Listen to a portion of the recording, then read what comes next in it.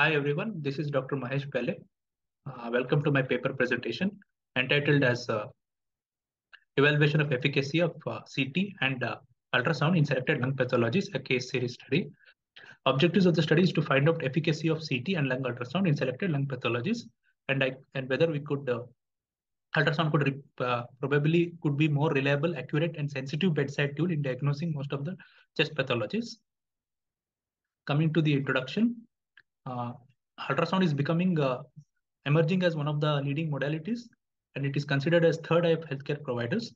And the advantages is that it can be easily mobilized, non-invasive, and it utilizes non-ionizing radiations compared to CT, where it is still considered as the gold standard when it comes to the diagnosing lung pathologies such as pneumothorax, pleural effusions, and consolidations.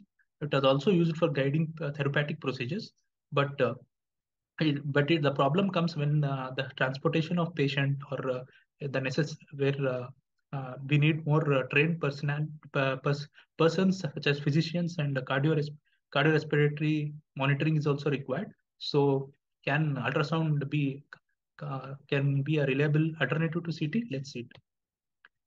How we do is a convex tip a probe is used ideally, which is about 5 to 11 megahertz, and a high frequency probe is also used. Convex probe with low frequencies is to assess the depth of pleural effusions usually, and high frequencies we use for assessment of soft tissue cerebral pleura and lung sliding movements. Position usually examined in we give place the patient in supine or semi-recumbent position with arm abducted.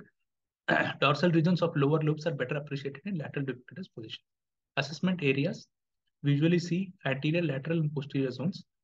In the next slide, it represents the diagrammatic representation of the zones.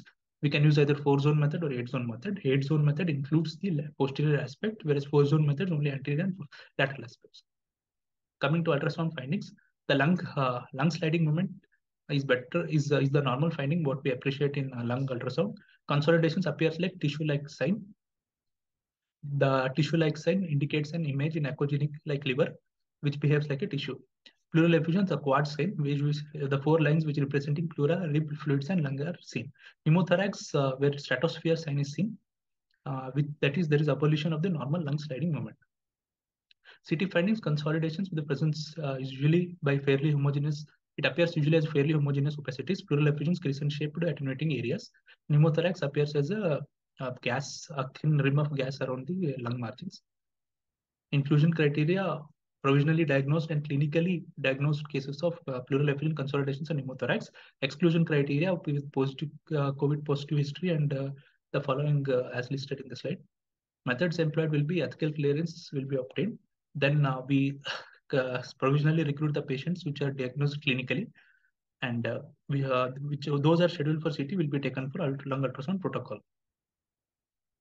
The specific structural proforma will also be designed to take the history, and the lung ultrasound protocol will be applied as mentioned in the earlier slides. Coming to the results, in a total of 20 sample size was taken, which includes 40 hemothoraces among 20 patients. Total percentage of males in my study was 55%. Total percent of females were 45%. CT detected about 14 cases of consolidations. Bilateral consolidations were 11 cases, that is 55%, and right-sided were 3 cases. It detected pleural effusions, 14 cases of pleural effusions, that is 70%. Bilateral were 8 cases, it is 40%. Right-sided were only 6 cases.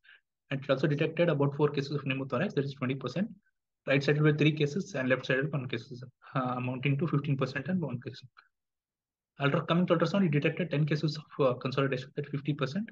Bilateral consolidations were 7 cases, and right-sided were 3 cases.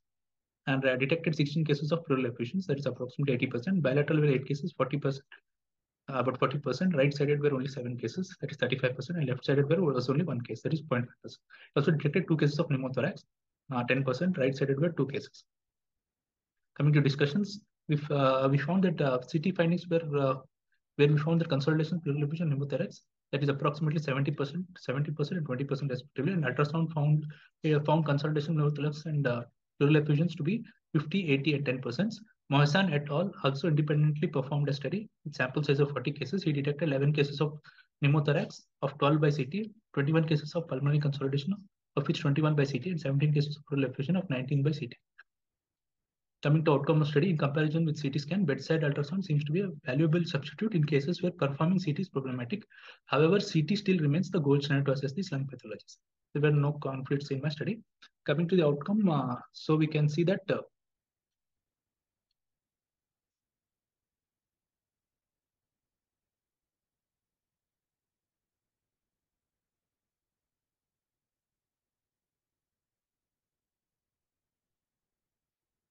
you can see that ultrasound was better in diagnosing a pleural effusion compared to CT, but rest of the findings was more sensitive for CT. Only pleural effusions, ultrasound rate was 80%, but CT it was only 70%. So my outcome is like in comparison to CT, ultrasound could be a valuable substitute in cases, but however, CT still remains the gold standard to assess all the lung pathologies. These are my following references. You can see in the image that CT lung window depicting bilateral crescent-shaped pleural effusions. In figure 1, in figure 2, it left-sided pneumothorax depicting as a black gas shadow adjacent to the lung margin. In ultrasound images, figure 3 depicts a collapse and a tissue-like tissue-like sinusoidal sign. And the large arrow representing a black anechoic region suggesting pleural effusions. And as figure 4 depicting barcode cell, which is a characteristic of pneumothorax, but there will be no absent of lung sliding movement. It's also called a stratosphere cell. Thank you, everyone.